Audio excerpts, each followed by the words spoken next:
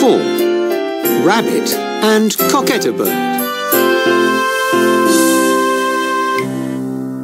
Listen. Rabbit lived in a hole in the ground, between 2 rocks. He was a funny, kind, and friendly animal. His home was small and simple, and he didn't have lots of things to eat, but Rabbit had lots and lots of great friends. I like inviting my friends to come and eat with me, Rabbit said.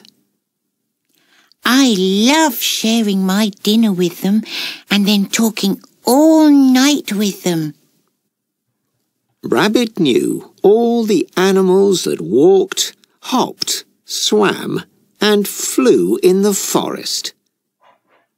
He always stopped to help or to talk to them.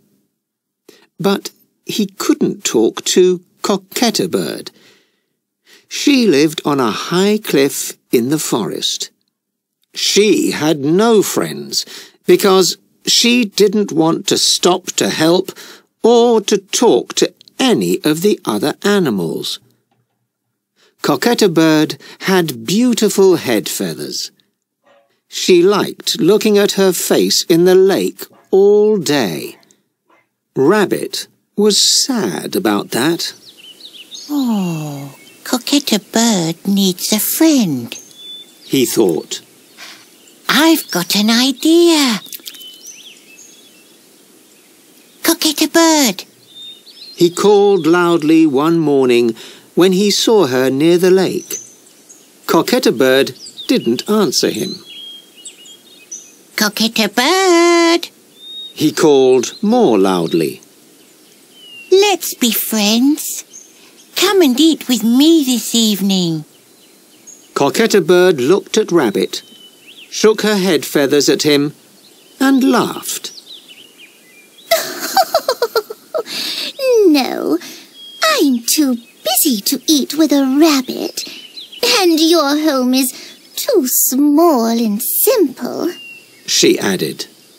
I only eat in big and beautiful homes like mine. But I have moonfish, blue cheese sandwiches, and lime cakes for dinner this evening. Rabbit answered. Please come. I love eating moonfish, blue cheese sandwiches, and lime cakes, Cocketta Bird said. How many moonfish have you got? 4. Rabbit said. How many blue cheese sandwiches? 5. Rabbit answered. And how many lime cakes have you got? I've got 6 of those, he said quietly. Okay, she said. I can eat with you this evening. Oh. And she did. But she didn't talk to Rabbit. She didn't listen to his questions or answer them. And she didn't ask Rabbit about his home or his hobbies. She just shook her beautiful head feathers at him and quickly ate all of his moonfish, all of his blue cheese sandwiches, and all of his lime cakes, and then flew back home again. The next day, Rabbit asked Cocketta Bird to dinner again, and she ate all of his jungle fish, all of his carrot soup, and all of his pear salad. Then she flew up and up, back home to her cliff again. On the third day, Rabbit had another idea. I can't eat with you this evening, Cocketta Bird, but I've got some food for you," he called when she came to look at her face in the lake.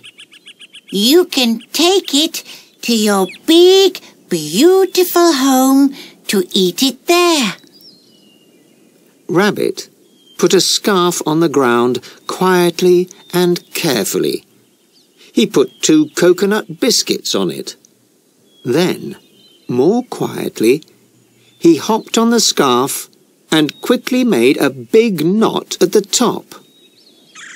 "Come and get your food," Rabbit called loudly from inside the scarf.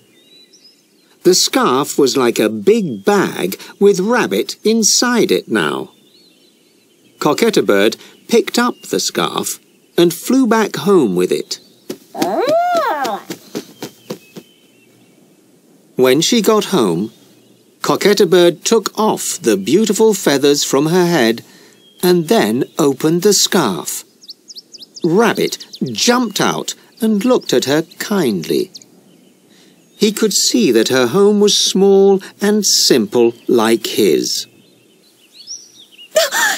Don't look at me! Don't look at me! Cocketta bird said. I haven't got my beautiful head feathers on. "Cocketta bird," Rabbit said. "you are more beautiful without those feathers on your head." Am I? She asked. "Yes, Rabbit said. and your home is beautiful too." Is it? She asked. "Yes." Rabbit answered. Now, let's share these coconut biscuits.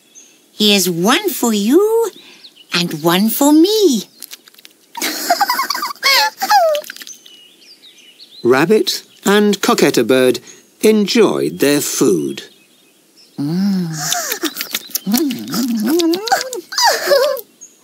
Then, like 2 old friends, they talked and talked all night, and then had breakfast.